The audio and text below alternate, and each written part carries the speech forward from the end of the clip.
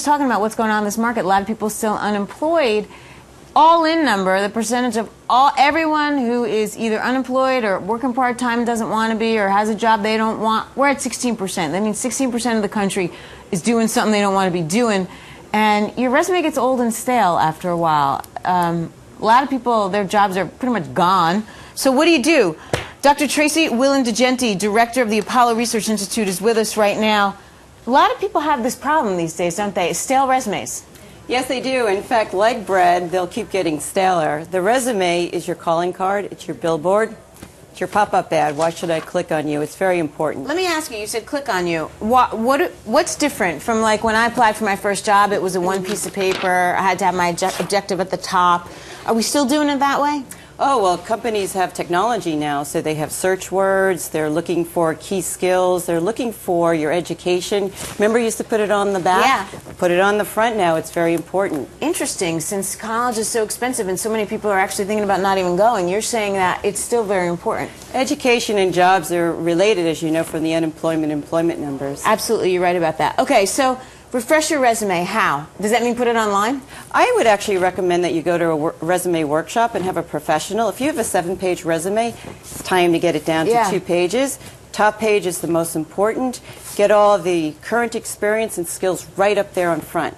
The resume gets you in, it gets you the interview. It doesn't get you the job, but it is the key calling card. It's a good point. So you're saying go to a professional these days.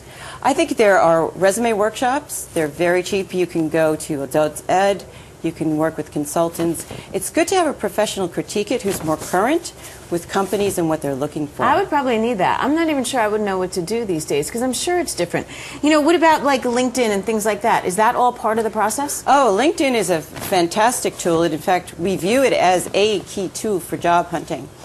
Your profile, the groups, your network, first tier, second tier, these are all new ways of networking and finding jobs and people to connect to. You say set up informational meetings. What does that mean? Informational meeting, 2 people lead you to 2 people to lead you to 2 more people.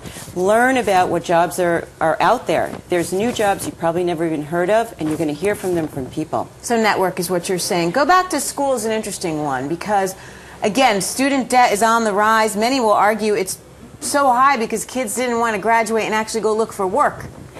The number of jobs in the future will increasingly require BA, MBA, and even PhDs. The world is getting very complex. There will always be that segment of service jobs that are available, but the pie is getting smaller. So my advice to people is continue your education. Does that include certificates and things like that? Absolutely. You have to figure out what is your, you Inc., your business. Where do I want Tracy to go?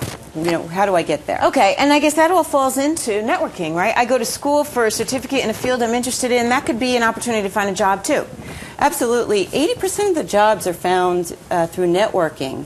And you can go back to your alumni network, your career services, your business networks, your friend networks. There's a lot of ways that you can network and find out. You know, it's funny. I'm thinking about it as you're saying. I went back for my master's in secondary ed at one point because I thought I wanted to teach high school. And while I was in a graduate class, I hooked up with another teacher, and I got a job at her school because of her.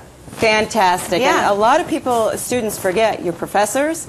Many of them are either industry or know somebody in industry. It's a great place to network. Are you seeing the job market changing at all, or is it just getting harder? Well, I was just listening to The Economist. So the first tier, talking to recruiters, is the sales force is usually the first to get hired on.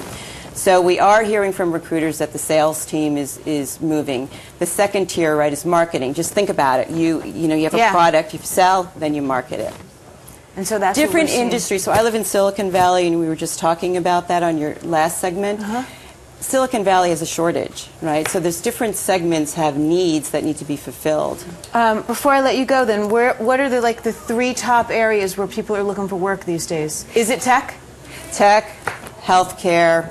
Education is an employer in certain segments, certain not, but tech and IT are the 2 key ones that I would focus on for the future. And healthcare, of course. Tracy, this is all good stuff. You can check out the website, apolloresearchinstitute.org, and it's